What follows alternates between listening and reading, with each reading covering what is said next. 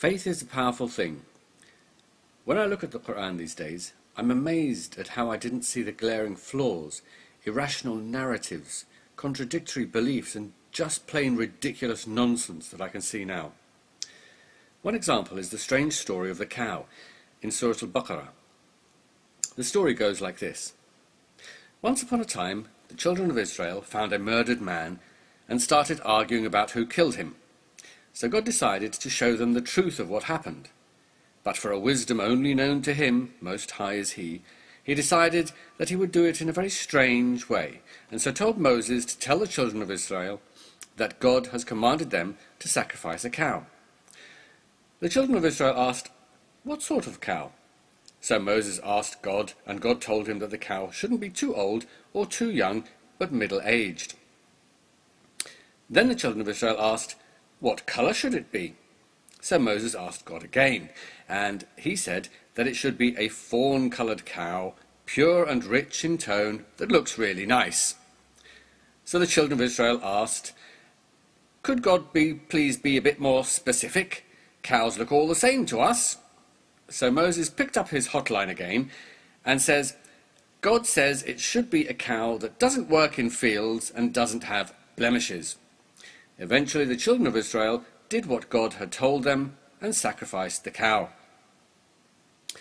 Then God told them to hit the dead body with a piece of the sacrificed cow.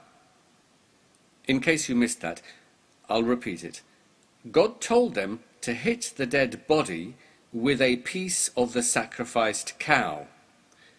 The dead man then came back to life and pointed at the murderer. "There he is, he did it." The end. There are so many questions that pop into my mind when I read this story that it really puzzles me why they never occurred to me when I was a Muslim. The only answer that I can come up with is that faith really does blind you to what is right in front of your nose. You see, the starting point for a believer is that the Quran is the word of God. And so it isn't read with a truly critical eye, but read with devotion, reverence and awe. It's an act of worship. Any questions or discussions raised by believers about stories like this are simply to explain the wondrous moral lessons or elaborate on its profound wisdoms. It's no wonder that believers are so scornful of doubt, because doubt is essential to true critical thinking.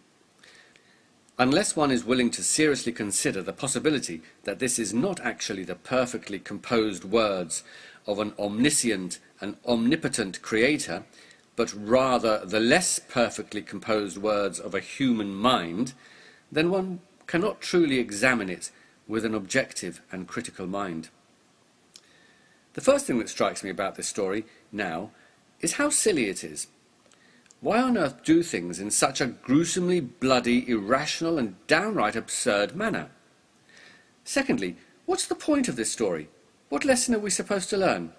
Why take up the precious and limited space in God's eternal and last communication to mankind with this nonsense?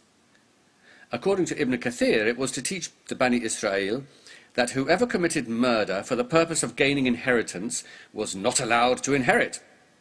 If that's true, then perhaps a subtitle for the Quran is Lessons in the Bloody Obvious. Or is it just one more reminder at how disobedient those naughty Jews were, and how many times God favoured them and blessed them, time and time again?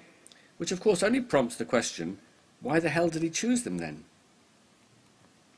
Or perhaps God is teaching us the correct way of conducting murder inquiries.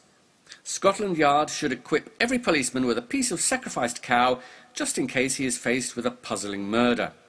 It would certainly save on court cases. And where is the wonderful eloquence and clarity that the Quran constantly boasts of? Please do read the actual verses, whether in Arabic or English, and tell me, honestly, if you find them both eloquent and clear. And more than all of this is, why was God so chatty back then? Constantly intervening, meddling, and ordering his faithful to worship, sacrifice, and of course slaughter in his name. But once man emerged from a time of superstition and ignorance and is able to scientifically record and investigate such miracles, God suddenly doesn't want to talk to anyone anymore. Finally, when I read these verses now, all I hear is the voice of Muhammad, desperately trying to win over the Arab Jews of the Hejaz by making it appear as if he is speaking on behalf of their God, the one they already believe in. And this story is clearly a muddled version of a similar story in the Old Testament.